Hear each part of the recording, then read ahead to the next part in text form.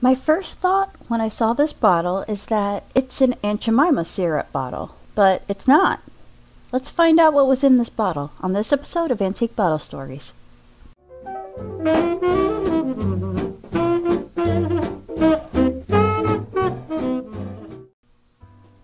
There's not a lot of information on the internet for this one, so let's see if we can piece something together. On Ancestry.com, I found Jerome L. Wiener. Since his parents were German, it was probably pronounced Wiener. He was born in 1891 in Illinois. His World War I registration, about 1917, says that he's an architect. And I found a yearbook college list where it confirms that he got a degree in architecture. He apparently did serve in the military in World War I, by the way. In the 1930 census, he's still single, he's living with his sister and his elderly mom, and his occupation is selling kitchen equipment. He does get married in 1935 and lists his occupation as a manufacturer. This might be around the time that he starts his business, but the earliest thing that I can find on this particular bottle is in 1938, a patent registration for Jerome L. Wiener and Frank M. Conklin of Chicago, Illinois, for a Beau Peep bottle to hold white shoe cleaner for baby shoes. In the 1940 census, interestingly, he says he's widowed already. He hasn't even been married for 5 years yet, so he's single again. His business is going, and he puts his occupation as leather finishing, which I guess that's what he means by shoe cleaner. By World War II registration, in 1942, he lists his occupation as the owner of Beau Peep products. In 1946, Frank Conklin is the only one mentioned when the Federal Trade Commission is issuing a complaint against this company, claiming that it's falsely claiming that the shoe cleaner is safe for babies to chew on their shoes after the cleaner has been used, and they were claiming that the cleaner kills bacteria on the shoes. Well, the FTC says this is false and they need to cease and desist representing their products as such, and they had 60 days to comply. Here's apparently what the Beau Peep ads in the newspaper would say. This is from the FTC report. Now mommy doesn't have to worry when I chew on my little shoes. It's pasteurized for your child's safety.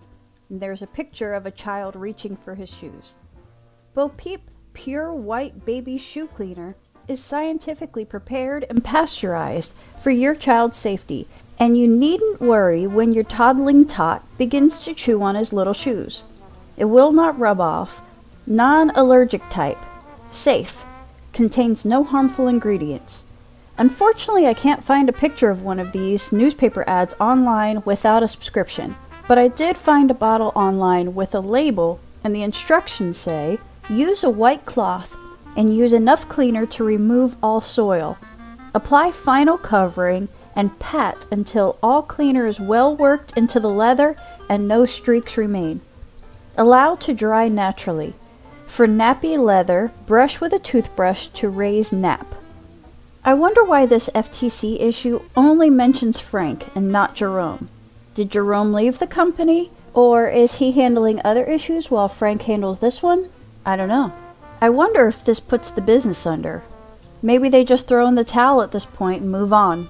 Their business was at 5642 Lake Park Avenue in Chicago, which isn't numbered the same anymore, but this intersection is close. I don't see anything else past 1946 for this company. There's no ads anywhere in magazines. It was a very small company, and it doesn't look like it lasted very long. As far as I can tell, it only lasted about 8 years. It began about 1938, and it ends about 1946. If it lasted after the FTC crackdown, it doesn't seem that it was very much longer after that. Jerome died in 1969 in California, so who knows all the adventures he had before he died. In 1946, Jerome would have only been 55, so he was still working at a job somewhere for a few more years. Seems he was just kind of a nomad of sorts. He just kind of moved from one job opportunity to the next. As for Frank Conklin, I actually can't find him on Ancestry. I found other Frank Conklins, but not Frank M. Conklin. So he's a mystery. This bottle is a unique bottle. I honestly would have never guessed that there was shoe cleaner in here. It's machine made, and actually it's quite light compared to other old bottles.